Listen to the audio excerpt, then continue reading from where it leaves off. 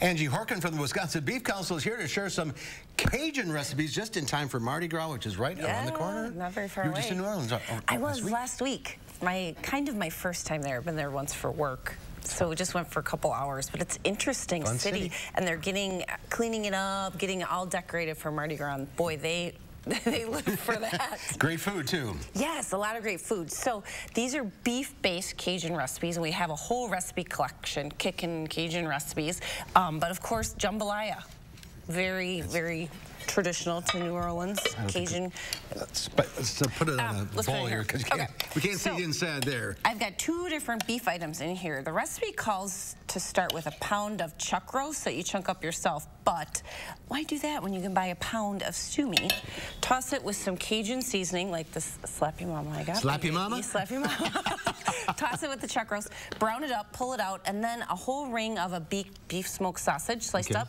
Toss that with some Cajun seasoning, brown it up, and then add all your great ingredients, like a can of diced tomatoes, a couple cups of beef broth, some garlic, Worcestershire, salt, gumbo filet powder, which if you can't find in the supermarket, I got on Amazon just for a couple bucks, $4, but Amazon Prime. And you can make it as hot as you want? Make it as hot as you want. Put in some hot sauce, some crushed red pepper, black pepper, but you can customize it because my family's very Midwestern. We don't like it super spicy, and it's still family approved. Everybody loved it. Second recipe, a po' boy sandwich with top sirloin steak. So instead of like a shrimp po' boy, I got a beef po' boy, of course. So I took the sirloin and I just pan fried it. I coated it with some espresso powder, which you can get right in the supermarket. It's really good. And boy, when you're grilling it or pan frying, it smells awesome. I never heard of it. So I did that, and then I let it rest and then sliced it up. Then, in a second pan, make it's called a red-eye gravy because it's got a little more espresso powder in it. But start with a roux of butter and flour, and then add a little pancetta ham, some diced onion, some beef broth, Creole seasoning, so a little different seasoning. That's got a little kick to it.